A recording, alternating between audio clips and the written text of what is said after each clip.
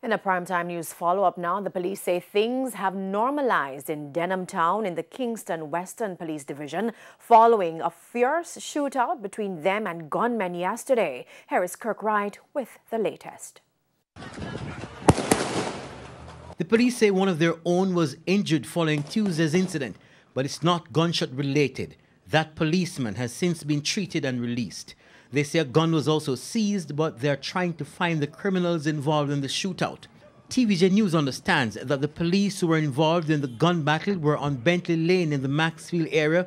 It's where a 21-year-old identified as Howard Barton was shot and killed.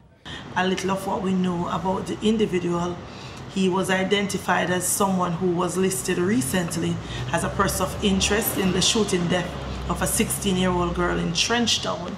So they have identified him so far, and they are still making some more checks in that particular case. It's while the police team were on that scene that they heard explosions in the Collie Smith area and responded. The police say gunmen then fired at them and they fired back.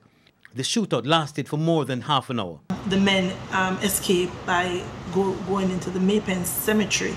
And something that I just want to provide a little more clarity on, that we saw some video last night that gave the impression that it was the Denham Town station per se that was attacked by criminals. But in this case, the shooting happened within the vicinity of the police station, but it was the police officers that responded to the explosions heard in the area that were being fired on, and not the station.